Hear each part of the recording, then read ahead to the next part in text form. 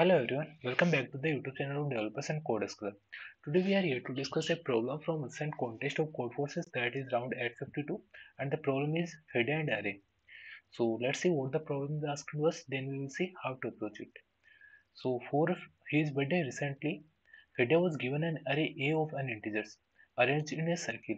For each pair of neighboring numbers a1, a2, a2, a3 and so on, the absolute difference between them is equal to 1.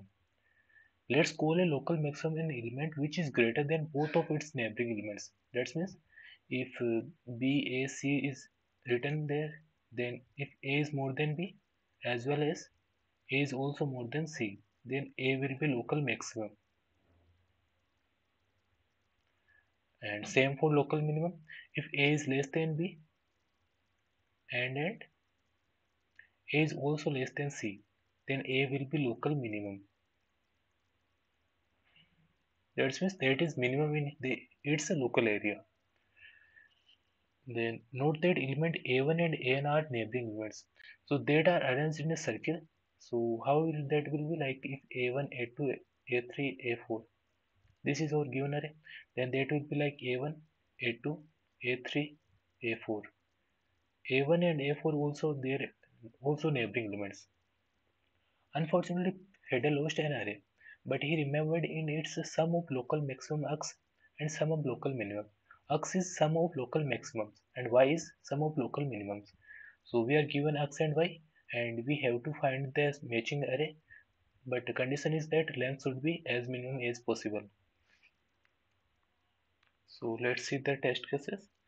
Like if 3 and minus 2 is given to us, then okay, let me take it on one note. Then if 3 and minus 2, this is sum of local maximums, that is x, and this is sum of local minimum, that is y. So what can be the possible combination? So there can be something like what is the our answer in this? That is 0, 1, 2, 1, 0, minus 1, 0, minus 1, 0, 1.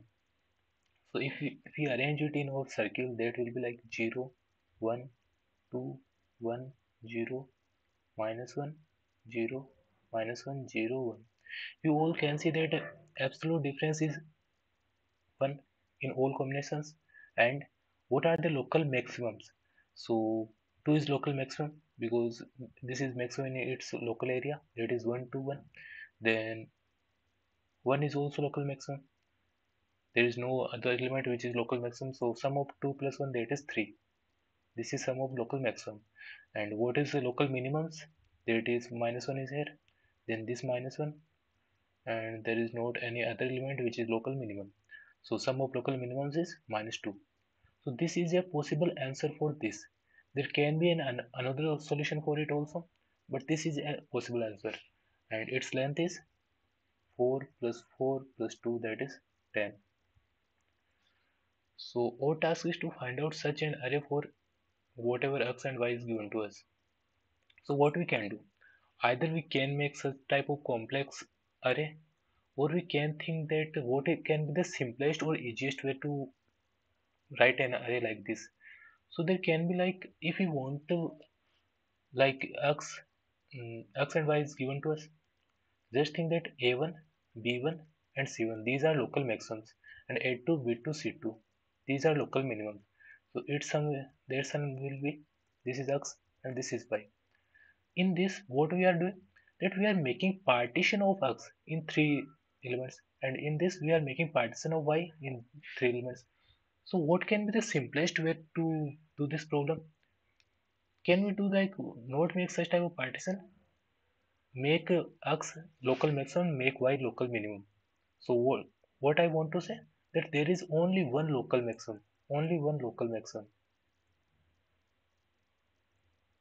that is x, and that is only local minimum,